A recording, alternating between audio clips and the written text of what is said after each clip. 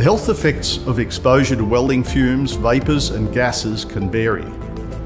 Effects include nose and throat irritations, asthma, wheezing, asphyxiation, lung damage, bronchitis, pneumonia, emphysema, and cancer.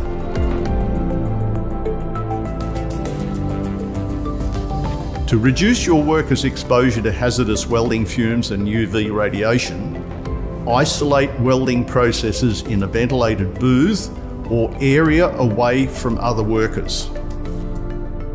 You should always consider the welding processes, filler metals, and shielding gases you use to reduce fume generation.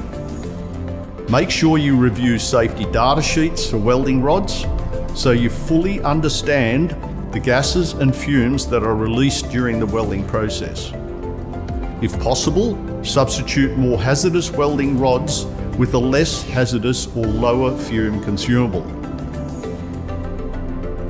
Ensure you have adequate local exhaust ventilation systems, such as a ventilated isolation booth, downdraft booth, or on-tool extraction torch to extract fumes, gases and vapours at the source.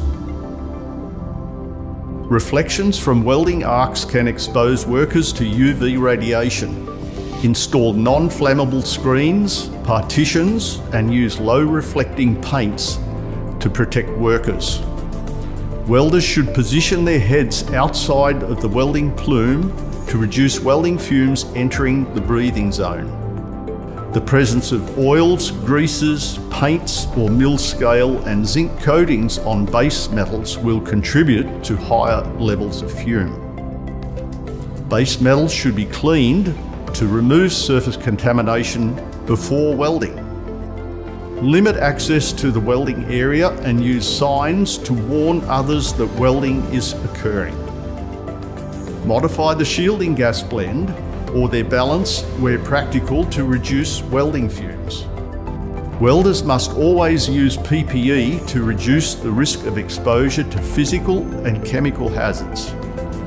Protection includes auto-darkening welding helmets, respiratory and hearing protection, fire-retardant clothing, and leather welding gloves, jackets, and aprons.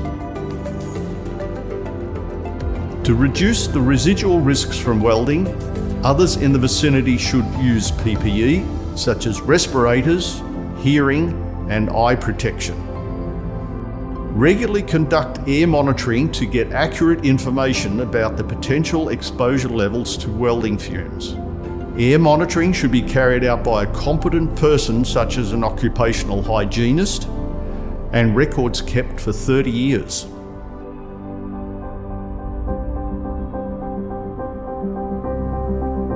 Different methods of welding create higher levels of welding fumes. Where practical, use a welding method that produces the least amount of fumes, such as submerged arc, TIG, or resistance welding. Welding fume generation is proportional to current and voltage. Where practical, use controlled waveform machines that deliver low fume metal transfer modes. Smaller diameter welding rods requiring less current and voltage should also be considered to reduce the generation of welding fumes.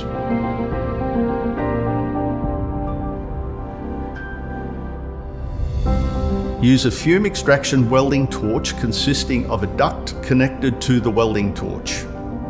Fumes, gases and vapours are extracted from the point source. Use fixed and flexible systems such as a welding booth, downdraft table, or portable hoods with filters. Each system has advantages and disadvantages that you need to consider. Get an expert, such as an occupational hygienist, to determine the best methods of extraction ventilation in your workspace.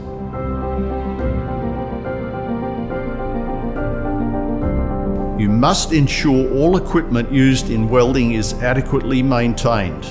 Electrical equipment such as power sources, welding machines, and ventilation systems must be properly installed, maintained, repaired, and tested by a competent person. Equipment used with compressed gases, including regulators, must be regularly inspected and maintained to prevent hazards such as gas leaks. Gas cylinders must be inspected to check if they are visibly damaged or corroded and whether they are within test date. Protective equipment must be in good working order and kept clean and hygienic. Some protective equipment may have a limited lifespan and need to be replaced periodically, while other types may become damaged or ineffective if stored incorrectly.